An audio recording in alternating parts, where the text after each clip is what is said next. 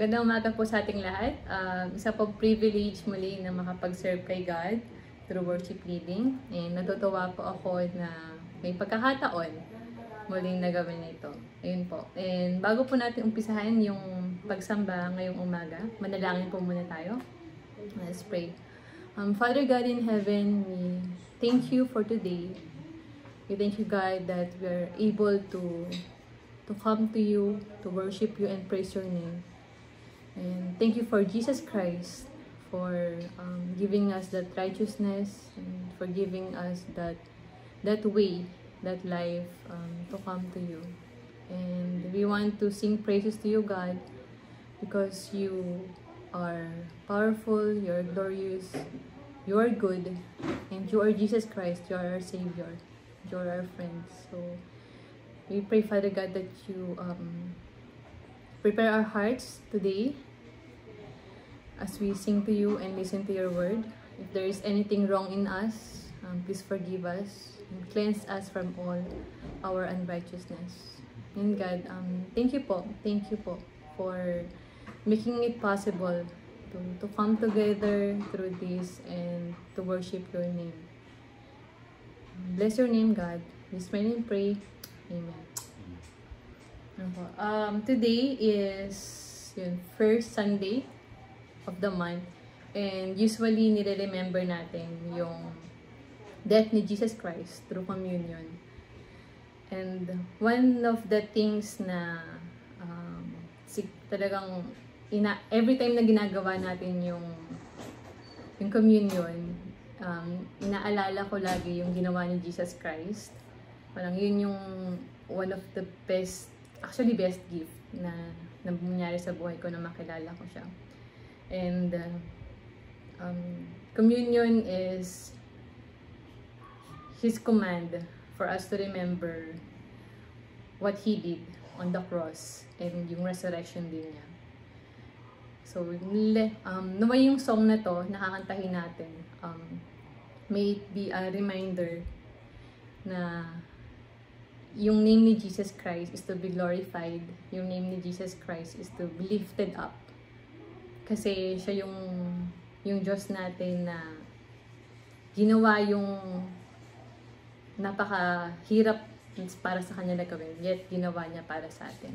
Yun po, awitan po natin si Jesus.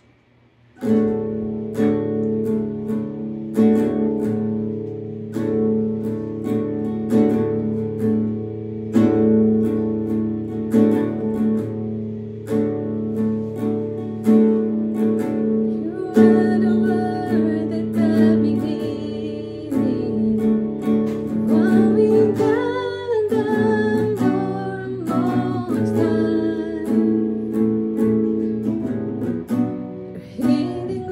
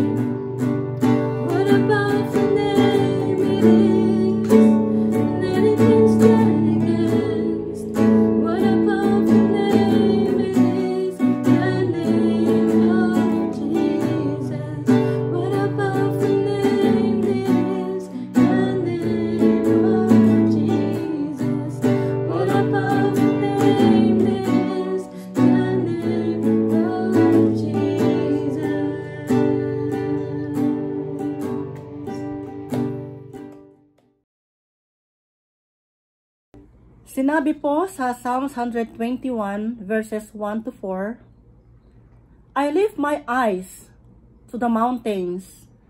Where does my help come from? My help comes from the Lord, the maker of heaven and earth. He will not let your foot slip. He who watches over you will not slumber. Indeed, he who watches over Israel will neither sleep nor slumber. Tunay po na mabuti ang Diyos, tayo po ay manalangin. Ama naming Diyos na makapangyarihan sa lahat, kami ay patuloy na lumalapit sa iyo sa araw na ito. Una sa lahat, Ama, patuloy ka naming pinupuri at sinasamba dahil ikaw ang makapangyarihan sa lahat. Ikaw ang tunay na Diyos. Ikaw ang Diyos na pinagmulan ng aming buhay at ang lahat ng mga mabagay sa mundong ito, Panginoon. Tunay na ikaw ay mabuti, tunay na ikaw ay matapat. Kaya patuloy po kami nagpapasalamat sa iyo, Ama. Maraming salamat sa iyo, Ama, sa lahat ng mga bagay na patuloy pong ginagawa sa aming buhay. Salamat po sa iyong patuloy na pag-iingat mo sa bawat isa sa amin, sa iyong patuloy na pag-provide mo sa pangailangan namin, at kung paano po kami patuloy na iniingatan, Panginoon, lalo na sa kasalukuyang virus, na COVID-19 virus, Panginoon. Salamat, Ama, sa lahat ng mga kasagutan sa panalangin at kung paano pong patuloy na tinutugunan ang aming mga pangailangan, Panginoon. Tunay, Panginoon, na ikaw ay matapat sa amin. Kaya patuloy ka namin tinasamba at pinupuri, Panginoon.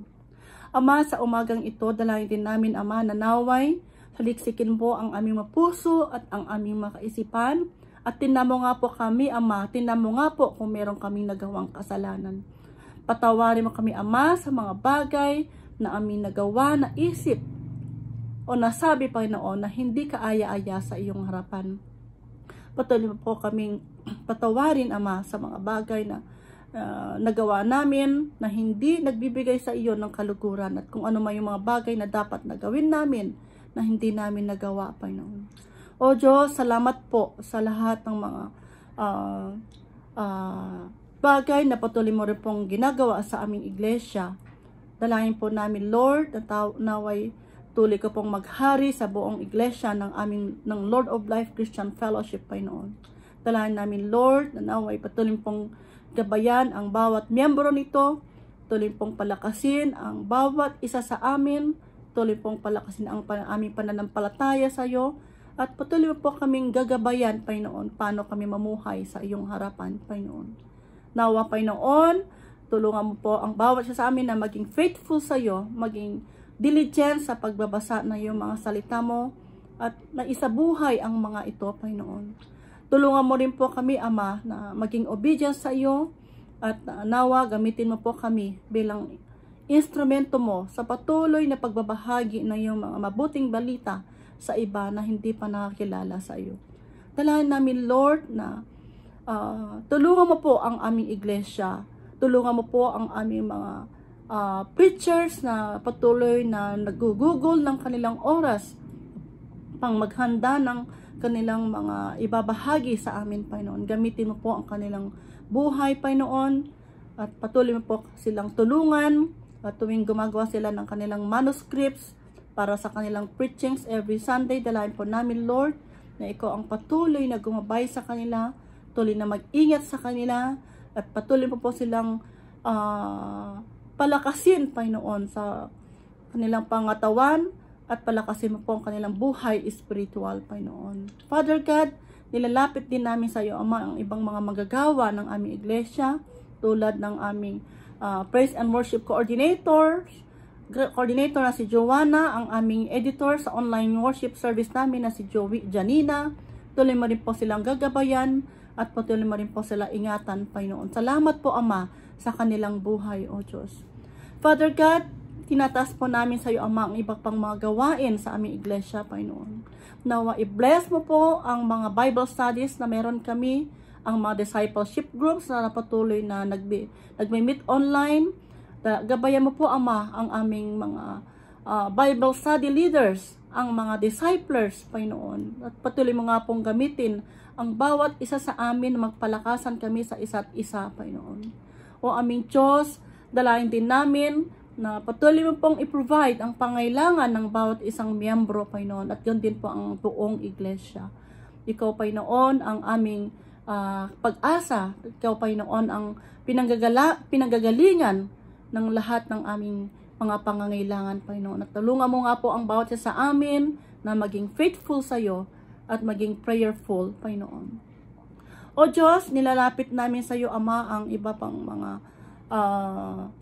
suliranin ng aming iglesia. Dalayan po namin, Lord, na naway gabayan mo po ang bagong sets of council of elders and deacons. Salamat po, Lord, sa mga bawat isa na nag-commit bilang elder at bilang isang deacon, Panginoon, na naway pagpalain mo po ang buhay ng bawat isa sa amin at gamitin mo po kami upang sa ganoon, Ama, ay mapaunlad namin ang aming iglesia. Dalayan namin, Lord, na ikaw ang patuloy na manguna sa amin at gabayan mo po kami sa aming council meeting na gaganapin sa February 14 din, Panginoon. At ganoon din po yung aming anniversary sa February 14. Dalayan po namin, Lord, na gagabayan mo po ang aming tagapagsalita, ang invited speaker namin na si Pastor Sam, Panginoon. Tulungan mo po siya sa kanyang paghahanda ng kanyang mensahe, Panginoon. Father God, patuloy rin po kaming dumudulog sa iyo. Nilalapit namin sa iyo, Ama, ang aming mga missionaries na sila Eva Abad, si Bel Beranya, si Chris Endoti, si Lem, at si at iba pang mga manggagawa, Panginoon, ng ang iyong mga iglesia dito sa aming bansa. Ikaw ang patuloy na manguna sa kanila, Panginoon. Panatilihin po silang malusog at anuman, Panginoon, ang ministry na kanilang hawak ngayon. Dalayan po namin, Lord, na naway i-bless mo ito at gagamitin mo po ito, Ama, para sa pagpapalaghanap ng iyong mabuting balita sa iba na hindi pa nakakilala sa iyo. Gamitin mo po ang aming mga missionaries na ito. Patuloy mo po silang empower na banal na spirito mo, O Diyos. Patuloy mo rin po silang bigyan ng magandang kalusugan at kalakasan, Panginoon. At patuloy mo rin pong i-provide ang kanilang pangailangan araw-araw, Panginoon. I-bless mo po ang bawat isa sa kanila, Ama. Father God, nilalapit din namin sa iyo bilang isang iglesia ang aming bansa. Father God, alam po ninyo kung ano ang mga concerns, ano man pong mga siluranin ng aming bansa. Kaya pinagkakatiwala namin ito sa iyo, Ama. We ask your help, Lord. Dalayan po namin na naway tulungan mo po ang aming gobyerno sa pagharap ng iba't ibang problema, Panginoon, lalo na ang pagharap sa problemang COVID-19 pandemic. And we continue, Lord, to pray that you will guide our government officials, Panginoon, in handling all these problems, Panginoon. At naway maging successful po ang bakuna na gagawin sa aming bansa at doon din po sa ibang bansa, Panginoon.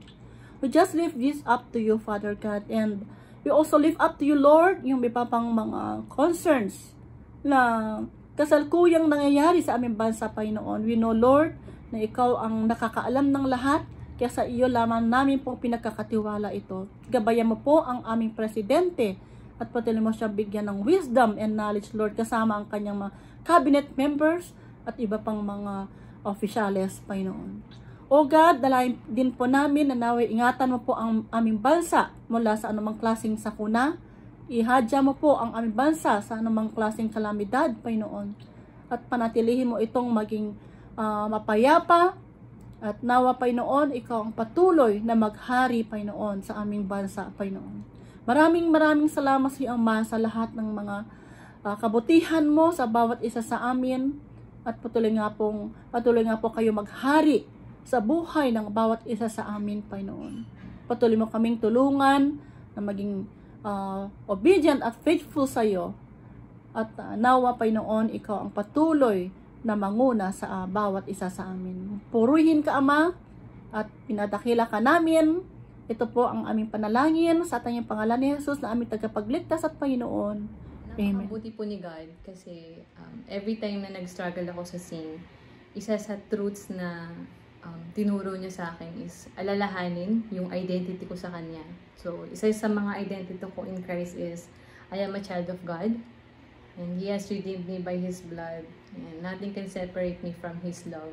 Yun po. And in a way, nakakatulong siya. Kasi nawawala yung guilt feeling na sinner ako. Actually, I'm no longer a sinner. Pero may sin pa din. Pero hindi na ako sinner kasi sinave na ako ni God. So, yun yung tumutulong sa akin to overcome, to win, and yung battle over that sin. Is that yung truth na niredeem na ako ni God. Anak niya na ako. So, hindi na ako dapat na, as much as possible talaga, nagko-commit ng sin. And one way din na matulungan ka to really fight and to win that battle over sin is to come to Him. And sabi niya, lumapit ka sa akin at ako'y lalapit sa'yo. So yun sa natutunan ko din. Yun po. So, awitin natin ang Diyos dahil siya ay makikinig sa atin. Every time na we come to Him, He is glad. And natutuwa siya na lumalapit tayo sa Kanya. So, awitan po natin siya.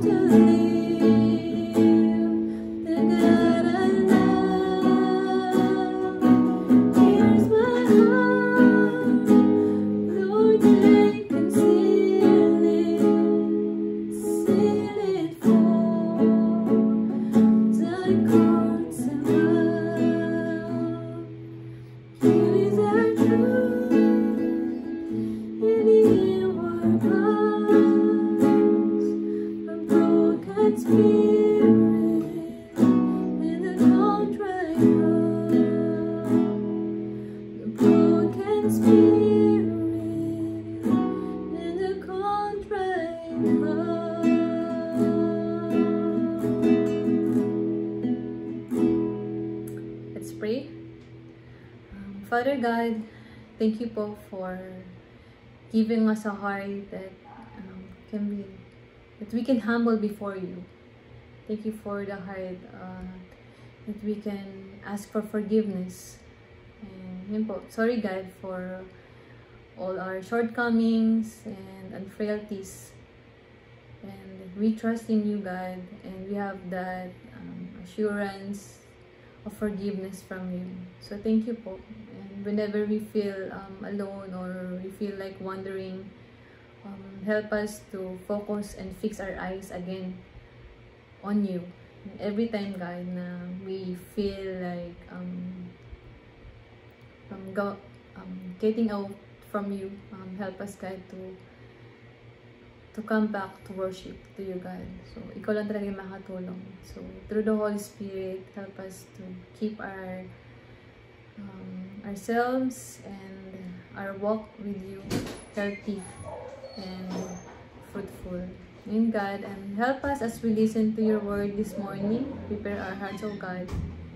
And may your word speak to us and help us to respond according to your call and according to your yung pag-enable mo sa amin, God, to respond with love, with humility, and with a contrite heart.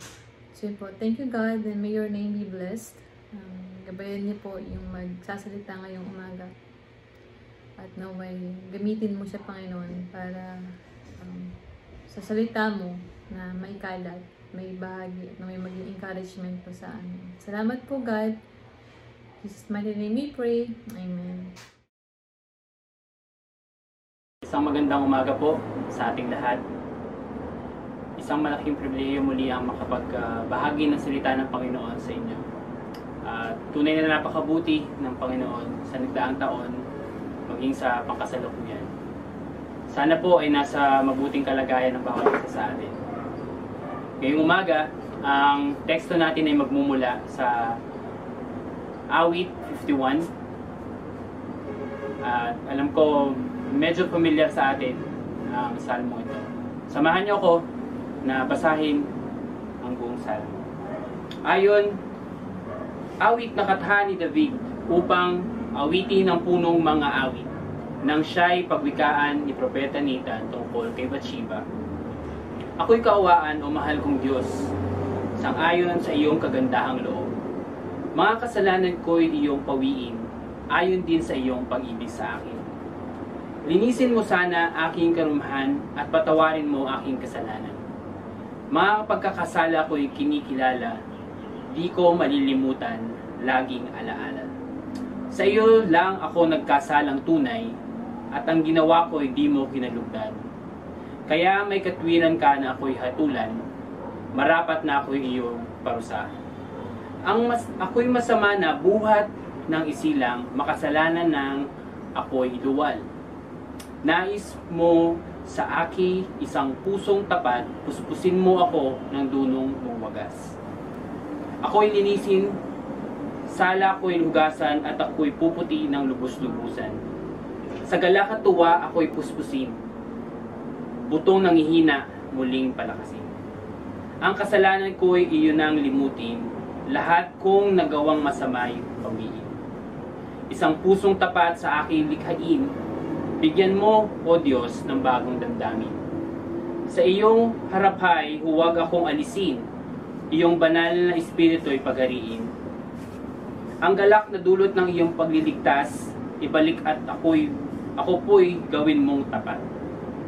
Kung magkagayon na, aking tuturuan sa iyong lumapit ang mga makasalanan. Ingatan mo ako, tagapagligtas ko, at aking ihahayag ang pagliligtas mo. Tulungan mo ako makapagsalita at pupurihin kita sa gitna ng madla. Hindi mo nais ang mga handog, di ka nalulugod sa haing sinunog. Ang handog ko, O Diyos, na karapat dapat ay ang pakumbaba at pusong mapagtapat. Iyong kahabagan, O Diyos, ang Zion at ang Jerusalem ay muling ibangon. At kung magkagayon, ang handog na haing dala sa dambana, torong susunugin, malugod na ito iyong tatanggapin. Salamat sa mayamang salita ng ating Panginoon. Panandalian tayong manalangin. Panginoon, salamat po sa umagang ito. Salamat sa meron kaming platform to worship you, Panginoon, and to listen to your word. Use me, Panginoon, as your instrument to share your word this morning. And sana po, mangusap ka sa bawat isa. In Jesus' name, Amen. Ang awit na ito ay sinulat bilang tugon sa kasumpa-sumpang kasalanan ni Haring David, kung saan pinilit niya si Bathsheba na makipagtalik sa kanya. Pagkatapos ay pinapatay niya ang asawa ni Bathsheba upang mapangasawa niya ito. Mula rin sa verses 1 and 2, makikita natin kung paano tutugon or paano tumugon si Haring David sa kasalanang kanyang nagawa. Ang kanyang tugon sa kasalanang nagawa ay ang pagsisisi or repentance. At ang pagsisising ito ay nakabase sa mayamang pag-ibig na meron ng Panginoon at masaganang habag ng Diyos. Yun ang sabi sa verse 1 ng magmakaawa si David. Ako'y kaawaan o mahal kong Diyos, sang-ayon sa iyong kagandahang loob. Mga kasalanan ko'y iyong pawiin, ayon din sa pag-ibig sa akin. Kaya mga kapatid, ngayong umaga, ang pagbubulay-bulay natin, magpo-focus tayo sa kung ano ang tunay na pagsisisi. Pagsisisi batay sa ating binasang salmo. At meron tayong 3 punto na makatutulong sa atin. Una, ang pagsisisi ay nangangailangan ng pagtatapat ng ating mga kasalanan. Pangalawa, ang pagsisisi ay nangangailangan ng pagsusumamo para sa awa ng Diyos. At ang panghuli, ang pagsisisi ay nagre-resulta sa pagsamba sa Diyos. Para sa ating unang punto, ang pagsisisi ay nangangailangan ng pagtatapat sa ating mga kasalanan. Let's define the word confession. In Cambridge Dictionary, It is the act of admitting that you have done something wrong or illegal. In Merriam-Webster, it is an act of confessing, especially a disclosure of one's sin in sacrament or reconciliation. Sa kabuuan ng Psalm 51, mapapansin natin that David never sought to justify himself or find a solution on his own.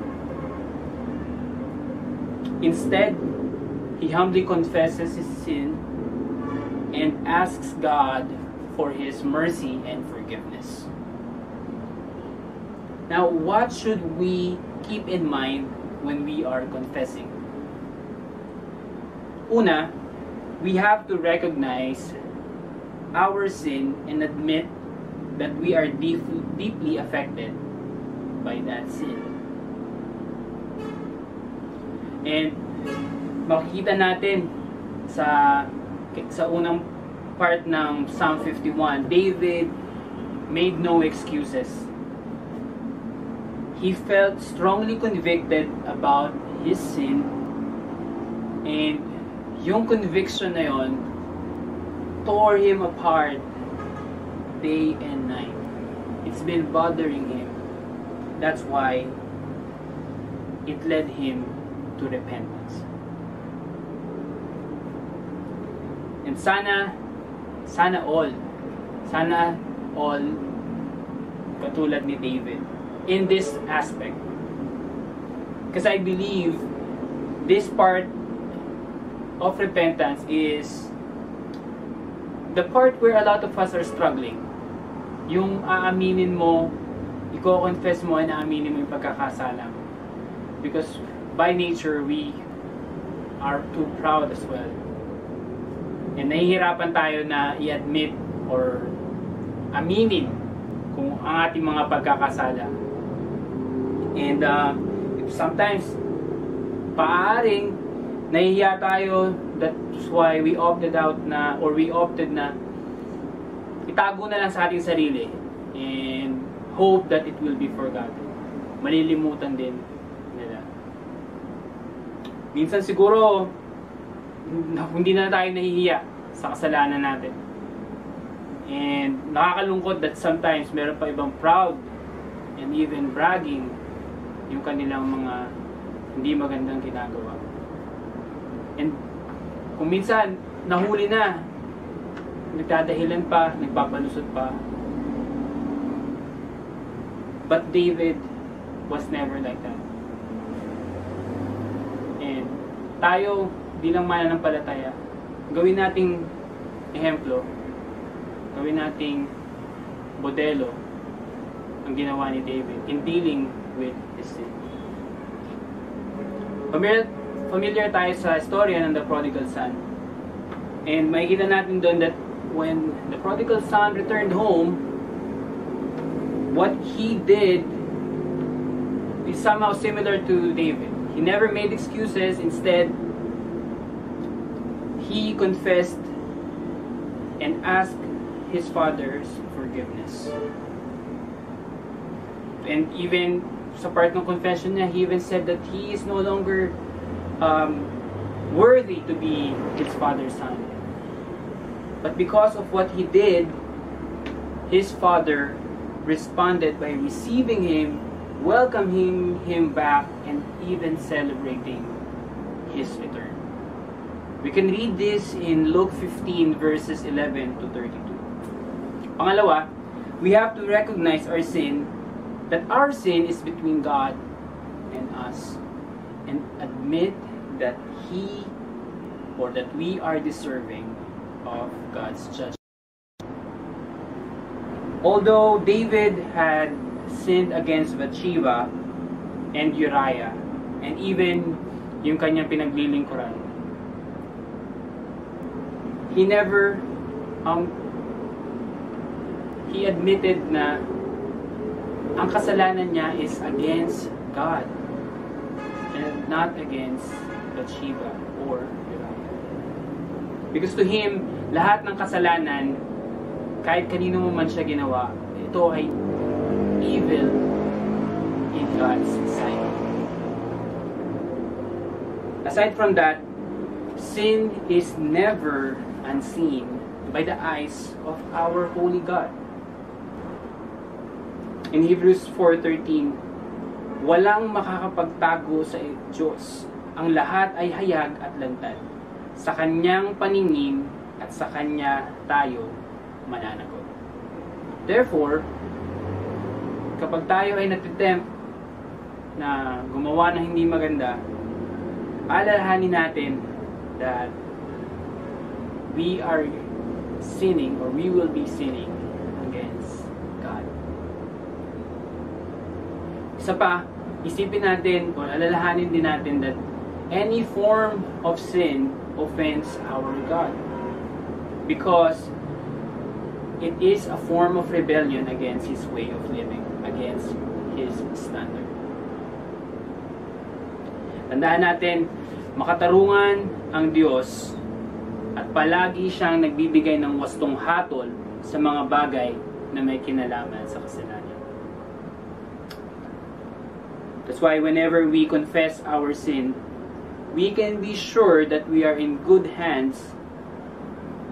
We are in good hands of God. And we can be sure na maaari tayong magtiwala na gagawin ng Diyos ang tama upang tayo ay matuwid sa ating kasalanan. Pangatlo, we need to acknowledge our sinfulness. Sinabi niya sa verse 5 na ako'y masama na buhat ng isilang, makasalanan na ng ako'y iluwal. And sometimes ito yung nagiging alibay ng karamihan. Our sinful nature should not be an excuse, should not be our alibi to keep or continue sinning. Hindi pwedeng palagi nating sasabihin na pasensya na, tao lang. That's not acceptable, because God's grace, by God's grace, we receive the new nature. Nature that is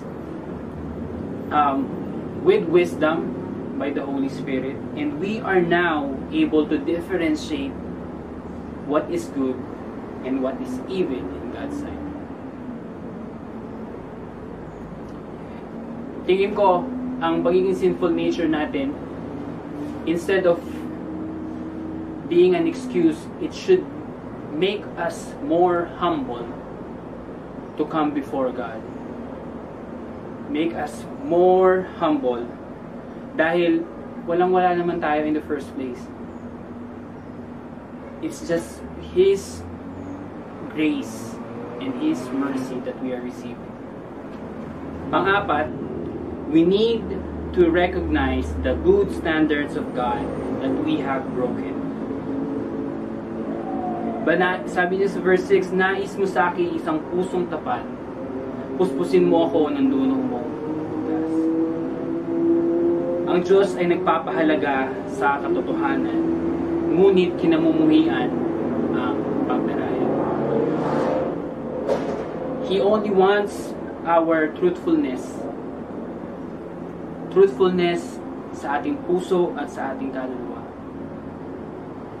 Kaya, if ever we think of hiding our sins or covering up our sin, katulad ng ginawa ni David, alalahanin natin that God will expose it, and God will make you confess, because He will convict you with your eyes. Si Achan, may similar na experience. Sabi natin, when he lived during Israel's conquest of Canaan, and he sinned against God, and he tried to cover it up. So God commanded His people to keep themselves everything in Jericho that was devoted to destruction, and to commit all the silver, gold, every bronze and iron vessel to the Lord's treasury. That's in Joshua 6:17 to 19. However, Achan sinned by taking a beautiful cloak, 200 shekels of silver, a bar of gold weighing 50 shekels, and burying them in his tent. You can read that in Joshua 7:22. But at the end of the day, what happened was his cover-up failed, and it was exposed by God. Now, true repentance requires confession of our sins. Ayon sa verse 1 John 1:9 and 10. Subalit, kung ipinapahayag natin sa Diyos ang ating mga kasalanan, maaasahan nating papatawarin tayo ng Diyos sa mga ito at lilinisin tayo sa lahat ng ating kasalanan, sapagkat siya ay tapat at matuwid. Kung sinasabi nating hindi tayo nagkakasala, ginagawa nating sinungaling ang Diyos at wala sa atin ang kanyang salita. Ang ating ikalawang punto ay ang pagsisisi ay nangangailangan ng pagsusumamo para sa awa ng Diyos. And repentance is a process, and we cannot stop after confessing our sin. That's just the first step. We have to continue and ask God for His mercy in dealing with our sins. Hindi porket mapagpatawad ang ating Panginoon, okay na mag-confess lang tayo. And we can move forward and continue with our lives. We still have to ask for His mercy and forgiveness. Now let's look at what we need to ask God for mercy. Una, we need to ask cleansing of sin. I'll read it in ESV. Sabi dito, purge me with hyssop and I shall be clean, wash me and I shall be whiter than snow. And unlike in most herbs, hyssop was attractive flowers. And in the Old Testament, it was used to sprinkle blood as part of the Jewish Passover. It was mentioned in the Bible for its cleaning effect in connection with plague, leprosy, and chest ailments, and symbolically in cleansing the soul. What is common about the examples of hyssop in the Bible are its purpose, and that is cleansing and restoration. So when David was crying out to God to be cleansed with hyssop, he was asking to be restored back to God after his mistake. And to us, being purged and washed will clean us and make us whiter than snow. Now for us, being purged and washed will make us clean and whiter than snow. From what? From the stain and dirt of our sins. And no human effort can simply take away this stain because it is rooted in our heart. Therefore, this is us asking God to clean us deeply and acknowledging that only Him can clean and remove the stain of our sin in our hearts.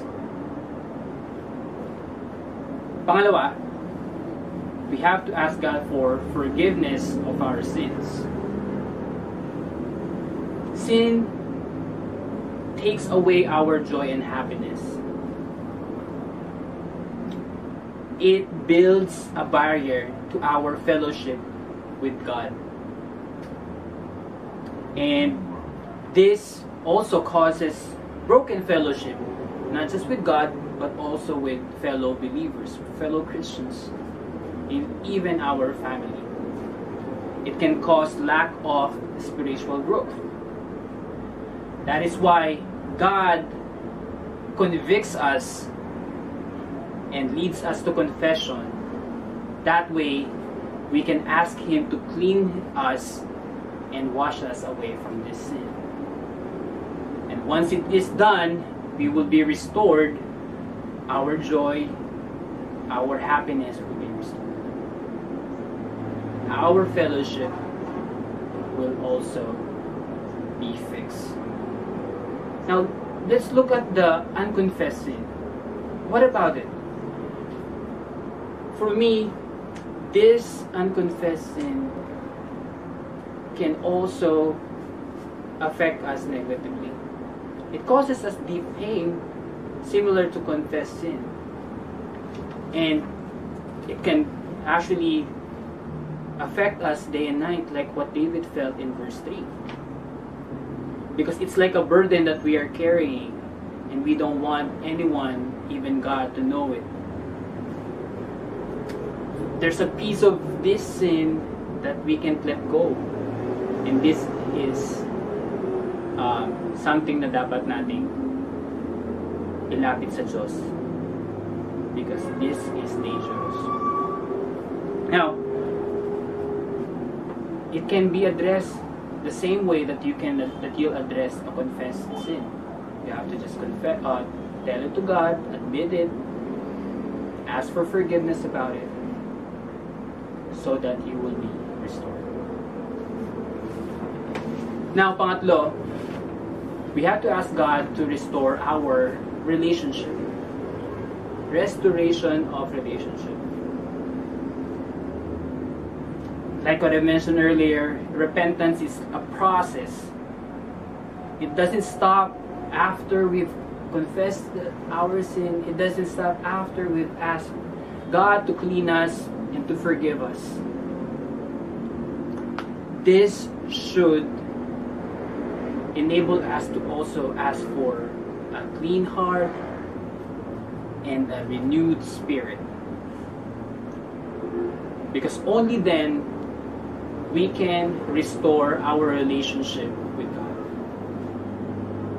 It is only then that we can restore our relationship with our fellow Christians. A heart full of goodness and a spirit willing to obey is what we should ask God. Now, typically, what are the steps that we normally do to restore our relationship? Or a relationship in general? I mean, number one is you have to communicate. Pangalawa, you have to humbly admit yung nakagawa mong kasalanan. Your mistakes and your sins. Sunod is you ask for forgiveness. And ang panghuli, you do pleasing things. Because kung mahal mo yung taong yun, of course you want to restore the relationship, and once you are forgiven, you want to do things that will not break the relationship again or cause problem with again. So gusto mong gawin yung mga bagay na makakapagpasaya sa Kanya. Similar to our God. Once we receive the cleansing and the forgiveness, we have to do pleasing things for Him. Para sa ating ikatlong punto, ang pagsisisi ay nagre-resulta sa pagsamba sa Diyos. Sabi sa verse 13, kung magkagayon na, aking tuturuan sa iyo lumapit ang mga makasalanan. Ingatan mo ako, tagapagligtas ko, at aking ihahayag ang pagliligtas mo. Tulungan mo ako makapagsalita at pupurihin ka sa gitna ng madla. Hindi mo nais sa mga handog, di ka nalulugod sa haing sinunog. Ang handog ko, O Diyos, na karapat-dapat ay ang pakumbaba at pusong mapagtapat. Once we are cleaned, forgiven, and restored, we have to demonstrate a worshipful response to God. And it can be an expression of gratitude. For example, if you receive or if you are forgiven by your friend, ano ba yung karaniwang ginagawa mo? Of course, you build good memories again. You do good things. Things that are pleasing, like what I mentioned earlier. Things that will make him happy or her happy. Same with God. After we receive forgiveness, we have to respond with worshipful things. And as a result, we have to, one, give praise. There are different ways that we can give praise to our God. Our own way of giving praise, service to our Lord. And to David, it is by teaching and witnessing to others the forgiveness and the reconciliation that he experienced with God. And he felt that it was his responsibility to the non-believers. And it's a perfect way of praising the Lord because he experienced it firsthand. And tayo din, na-experience natin firsthand ang pagkapatawad ng Panginoon. And we have our unique way of accepting Jesus Christ in our lives, different situations. And that is the testimony that we can use para maituro ang ating Panginoon sa ibang tao. And pag ginawa natin yan, it will glorify our God.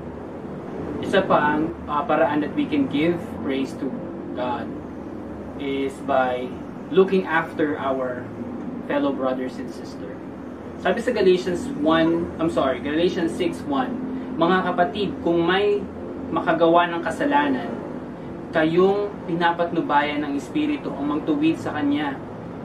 Gawin ninyo iyon ng mahinahon at mag-ingat kayo, baka kayo naman ang malusog. This act of this simple act can give glory to God. Looking after your brothers and sisters. We want to do this in order to restore our brothers and sisters. Put them back to their proper places in the body of Christ. Gusto natin silang itayo. At nasa gayon, muli silang lumakas at pagpatuloy.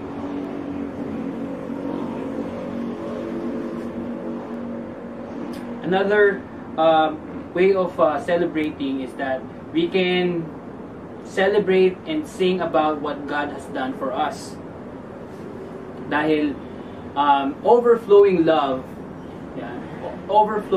is a natural response to forgiveness.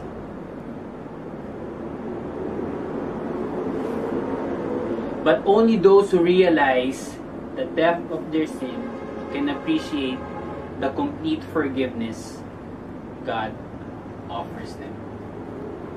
Jesus had rescued all of His followers, whether they were once extremely wicked or conventionally good. Now, let's ask ourselves, how do we see the goodness, or how do we appreciate God's mercy? Are we grateful for His forgiveness? If yes, then show it by celebrating and singing about it. Pangalawang response that we can give to God is an acceptable offer. Today, there are some believers that will try to erase their guilt by increasing their offerings, working double time, thinking na it will add up and eventually remove their sins.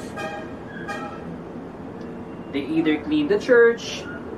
Again, these are good services, but if the intention is different, if the intention is bad, then it makes the service or the overall service bad.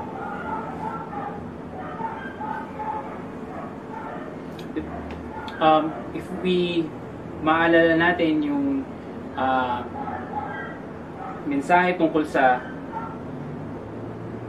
isang tax collector and a Pharisee na mababasa sa Luke 18:9-14, wherein Jesus recounted the story of the tax collector and a Pharisee to illustrate through. There were two men who entered the temple to pray. The Pharisee was too proud. His prayer was somehow boasting about his religious works, whereas the tax collector, on the other hand, was too humble and too contrite to even lift up his eyes towards heaven. And sabi din doon, an expression, he was beating his breast and said, "God, be merciful to me, a sinner." Then Jesus stated that the tax collector went home justified rather than the haughty Pharisee. Jesus concluded that for everyone who exalts himself will be humbled, but everyone who humbles himself will be exalted. We know God wants a broken spirit, a broken and a contrite heart. And we can never please Him with our outward actions.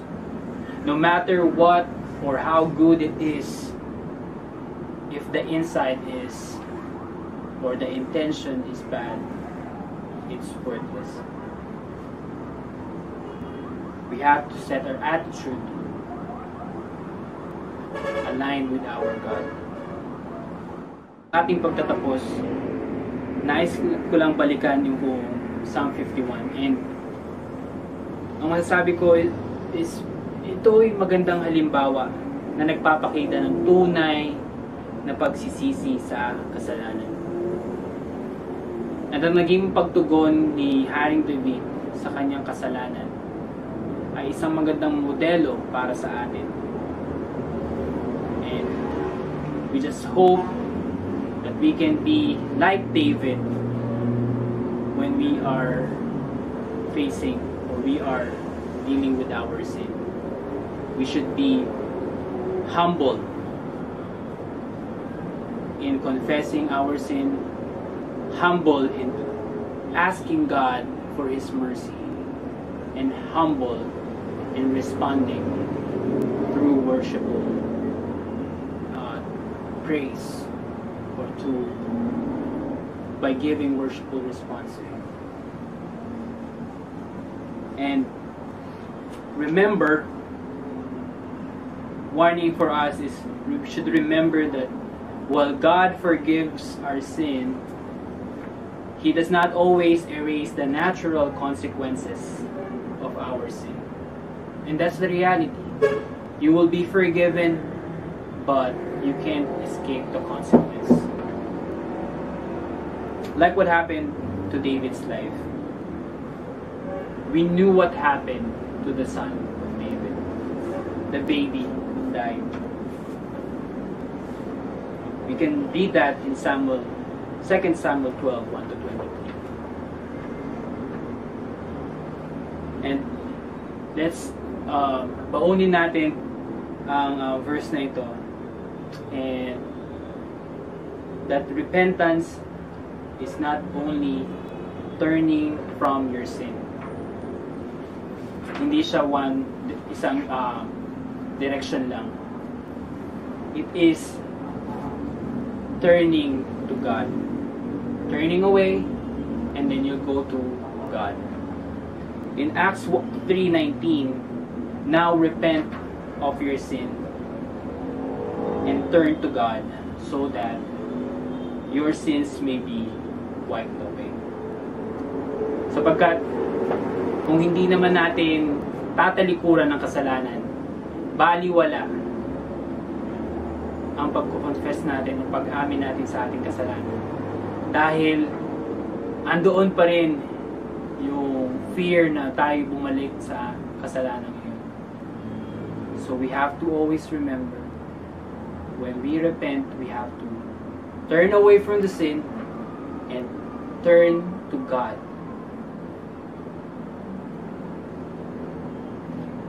Lastly, it is just a repentance is not just a sorry feeling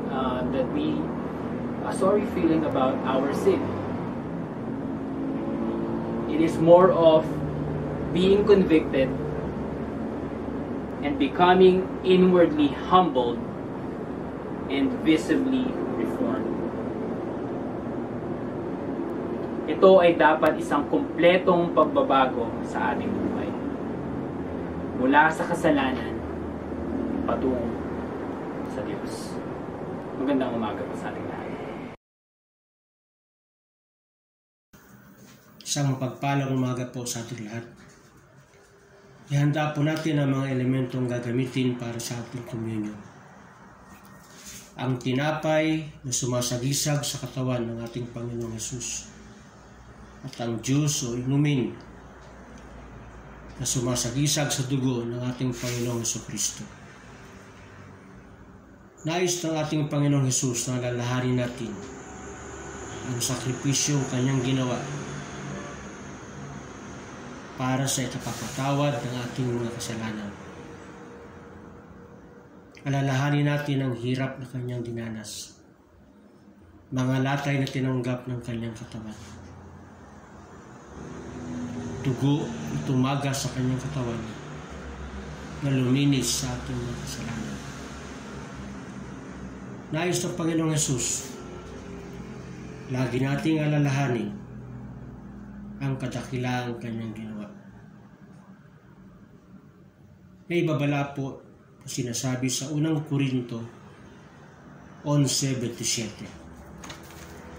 Ito po ang sinasabi, ang sino mang kumakain ng tinapay at uminom sa saro ng Panginoon nang di nararapat ay nagkakasala sa katawan at tugo ng Panginoon.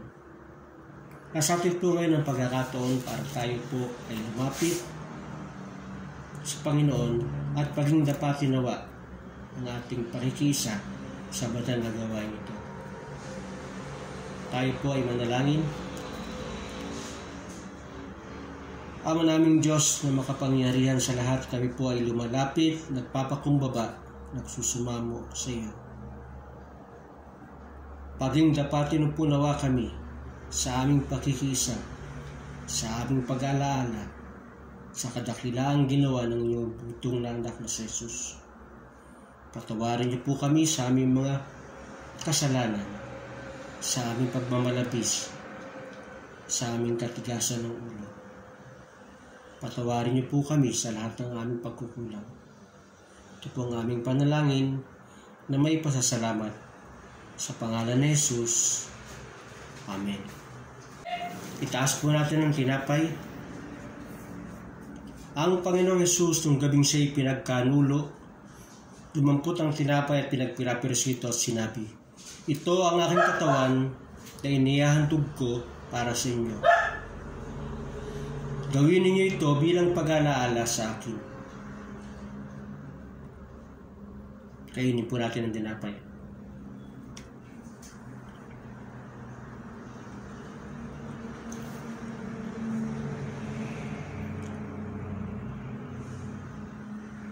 Gayon din naman, pagkatapos maghapunan, hinawakan niya ang saro at sinabi,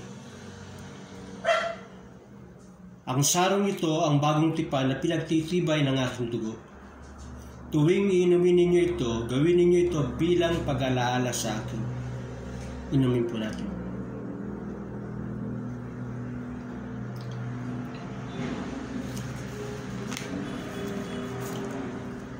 Sapagkat tuwing kakain kayo ng tinapay na ito at iinom sa sarong ito, ay pinapahayag ninyo ang kamatayan ng Panginoon hanggang sa muling pagparito niya. Samahan niyo po ako sa panalangin. Salamat po, Panginoong Jesus, sa iyong sakripisyong ginawa para sa amin.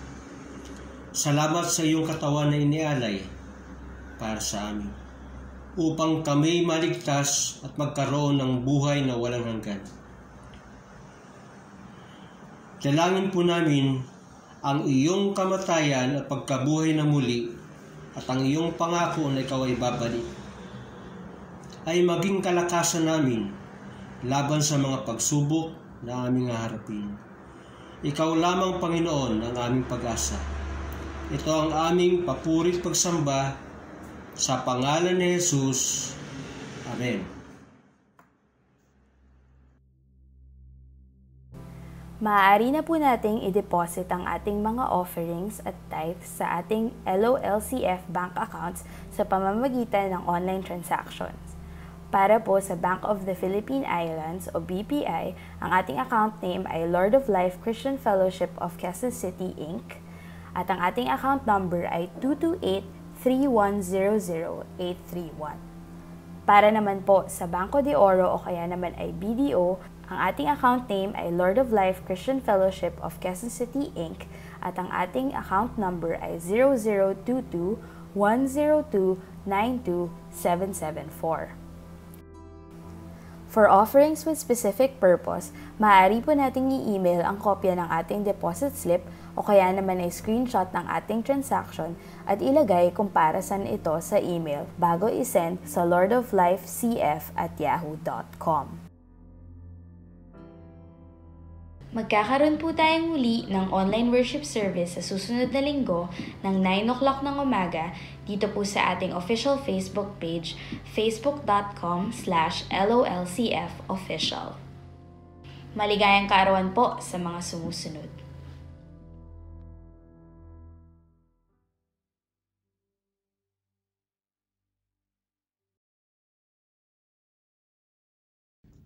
Manalangin po tayo.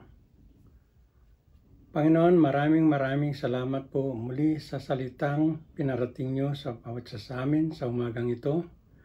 Nawa, Panginoon, na kami maging mabuting halimbawa sa aming lugar na kinalalagyan bilang isang asin at ilaw. Salamat, Panginoon Diyos, itong paalaala sa bawat sa amin. Tanggapin po natin ang basbas ng Panginoon. Ang salita ni Kristo'y hayaan ninyong lubusang manatili sa inyo, puso. Turuan ninyo at paalalahanan ang isa't isa na may buong karunungan.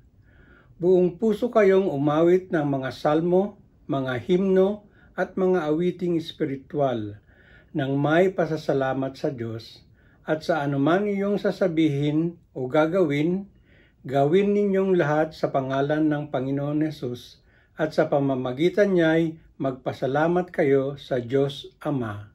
Amen. Okay, para po sa huling awit, kantahin po natin itong kantang to.